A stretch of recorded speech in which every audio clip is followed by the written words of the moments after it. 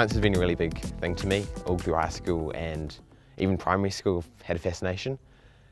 And just astronomy is such a cool and advancing field that I wanted to get involved in, so I applied.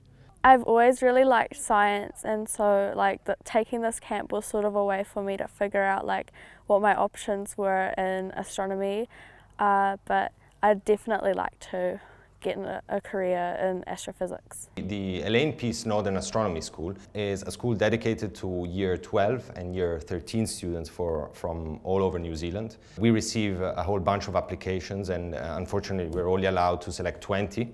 But those 20 students get to come to the University of Canterbury.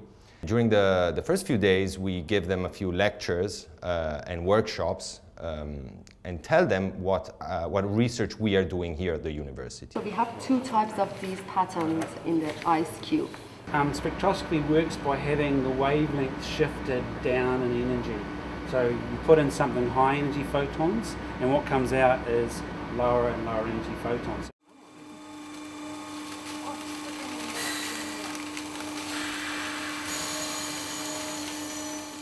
After that, we take them to the observatory on Mount John, and there the students have a real opportunity to use professional telescopes that we use for research on a nightly basis, and they have full access to them for 2 nights. So whilst they're there, they actually get to operate these telescopes. They get to choose what targets to look at, take some data, and take it home and hopefully learn something from the whole experience. As soon as I knew that this place existed, I always wanted to come here to actually firsthand observe the beauty of what it's like to observe our own galaxy. I'm going to Alabama in USA in July for the space camp, along with 3 other New Zealand students. I wanted to come to this astronomy school to see what New Zealand had to offer for astronomy, as it's one of my big passions, and it's been really cool to see all the outposts and resources we have here. The coolest thing I've seen is the Tarantula Nebula. I think the best part was just actually seeing the technology. The stargazing itself was awesome, but seeing the telescopes and just everything around was just amazing to see that so many people care about astronomy.